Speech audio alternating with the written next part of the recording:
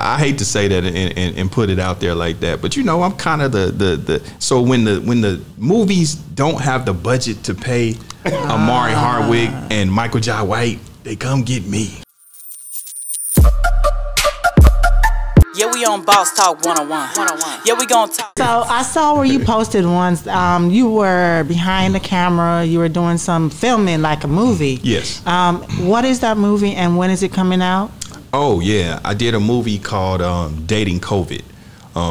We did that in Atlanta, and it co-stars is myself, Jasmine Lewis, Travis Cure from the Oval, Jasmine Lewis from Barbershop franchise, Lisa Wu, right? Yeah, Lisa Wu, Rashawn Ali. So you know, it's some How black. How did you get that role?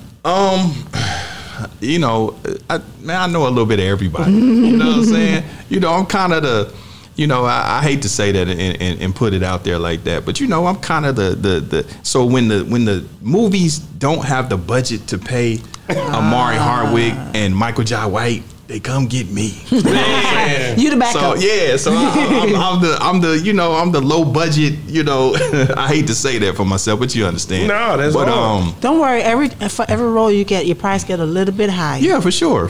But you know, I've acted for many years. People don't know that, but yeah, it's a I would say it's a romantic comedy. Well, no, it's a dramedy really. But I play the toxic ex-husband really well. You know, really? Yeah. I got other roles. And all of that. Oh yeah, I'm toxic. I'm abusive. I'm controlling. I'm all of that shit. You know what I'm saying? So I play that well. Is there any genre of movies that you have not mastered or cannot do? Can you do the? I know you.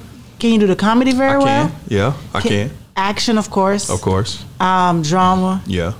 I done the drama. I cried in this movie. I cried on cue. Yeah. He's been crying a lot lately. He was prepping What did you think about? Yeah. What did you think about to get yourself to cry? I can tell you that. It's funny because 50 did the same thing on Howard Stern, and he's correct. So I took acting classes years ago. My acting coach was Larry B. Scott. Okay. He's the black dude that was in Revenge of the Nerds. Oh, okay. Yeah. And so what he teaches is like the what they call the Meisner technique. And some people say it's antiquated in Hollywood, but basically where you learn to catalog your emotions. So instead of being you're in the moment, right? But you already kind of have in your mind what's gonna trigger what. You know what I'm saying? And then the words are the words, right? So it was easy. Like I knew how to open up that door. I thought about my mother, right? You know, I was a mama's boy. My mother died in 2010. So that's always something that's there, but as time goes on, you learn how to suppress it. You know what I'm saying? So, you know, when I knew what we were shooting, even though it had nothing to do with that, right? But that's how I opened the door to them emotions. But do they ever ask, like, okay, a scene comes up and you don't just need to shed one tear, you need to boo-hoo cry? Oh yeah. Do they say that? And No. I mean, you know, because I'm wondering. You see some films where they might shed one tear, and in my mind, I'm like, oh, somebody gave them an eye drop. Oh, and put it in there. It depends on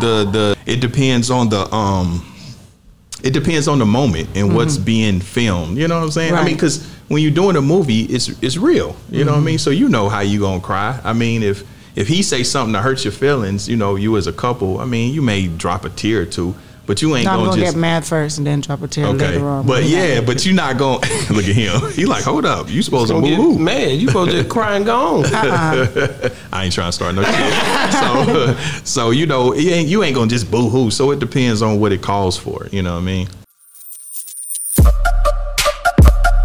Yeah, we on Boss Talk 101. Yeah, we gonna talk.